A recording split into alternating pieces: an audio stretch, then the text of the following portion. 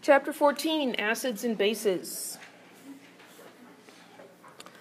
Acids are found in many common foods. Here we have a picture showing a lot of different foods that have acids.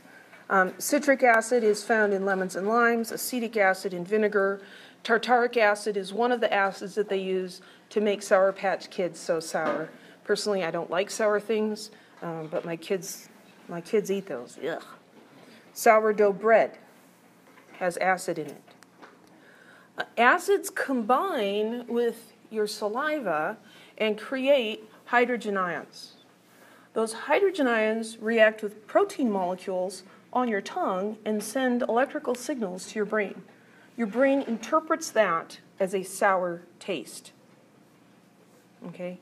So acids taste sour. Acids taste sour. Acids dissolve many but not all metals.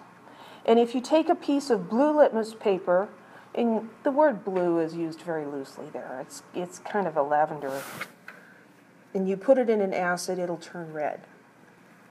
Those are properties of acids. Here are some examples of acids: hydrochloric, sulfuric, nitric, acetic, carbonic, hydrofluoric. We've learned a little bit about acids because we learned how to name them and write their formulas. And here are some structures of these acids and examples of how these things are used.